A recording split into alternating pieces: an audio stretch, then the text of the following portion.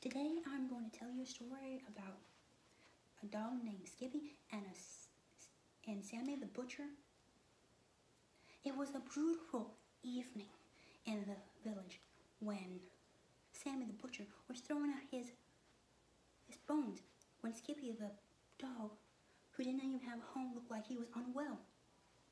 Skippy the greedy dog even wanted to get Sammy the Butcher's bone.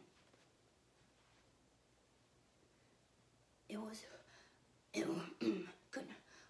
I'm here trying to get some bones right now. I'm about to throw my bones out.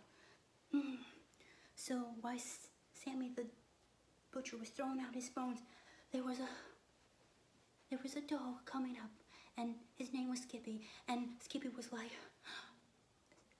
"Sammy, can I have some of your bones, please? I'm really hungry right now." And Sammy the Butcher was like, "You mean the bones that I'm throwing out?" "Yes, the bones that I'm throwing out."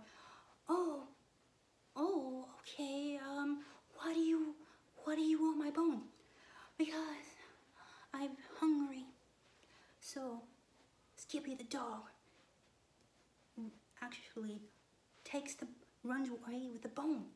Now Skippy the dog is actually going to the bridge. So now Skippy the dog is looking through the water, and he looks through. He's looking at the water. He's like, "Oh my goodness, I see another dog.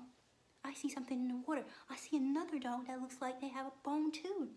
And he was like, "It does. They do have another bone." But he said, that dog's bone was even bigger than my bone. Oh no. So Sammy got even closer in the water, trying to look and see if that dog had the same bone as he did. And he said, "No, I think that this is just only my reflection of myself." This fable taught us that we should be grateful for the things that we have. We should never think that someone else will take something that we have gotten from someone else. The moral of this story, the Darwin reflection, tells us that greed will lead you in the wrong path.